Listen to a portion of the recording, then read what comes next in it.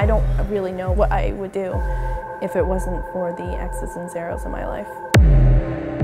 You're dealing with X's and zeros in a very complicated pattern.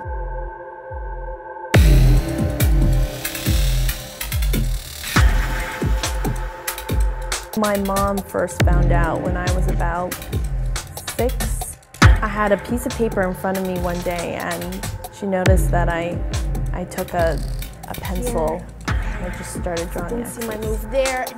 Oh, yes! And then she's like, oh, well, why don't you start drawing zeros or circles? And I'm like, oh, okay. I need to make sure that I am in top shape. I need to make sure that my legs, my arms, my head mentally, and my fingers especially need to be fit for my game. Let's try and just keep the focus now, okay? My mom actually found this coach.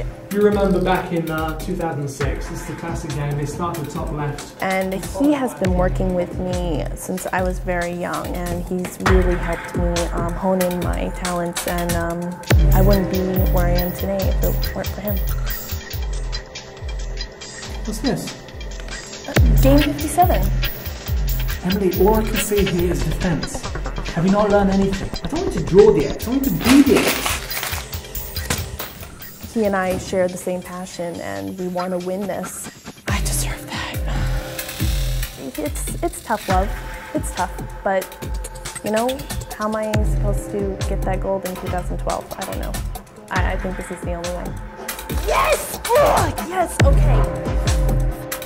My dream is to become #1 gold for the 2012 Olympics. I don't really know what I would do if it wasn't for the X's and zeros in my life.